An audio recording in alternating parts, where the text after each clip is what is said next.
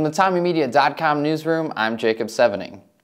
14 people are dead and 21 are injured after Saeed Farouk and his wife Tashfeen Malik opened fire Wednesday during a holiday party for the San Bernardino County Health Department in California. Police say they found 12 pipe bomb devices at a California home being searched in connection with the mass shooting, as well as hundreds of tools that could be used to make improvised explosive devices. San Bernardino Police Chief Jared Burguan said today that the attackers also left a device at the center where they opened fire. The device consisted of 3 connected pipe bombs with a remote control that apparently did not work. Authorities are now saying that Farouk had been in contact with international terrorism suspects being investigated by the FBI.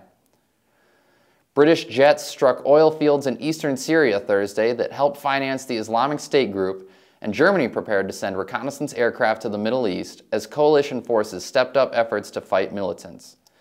The strikes came hours after Britain's parliament authorized military action in Syria against the extremists.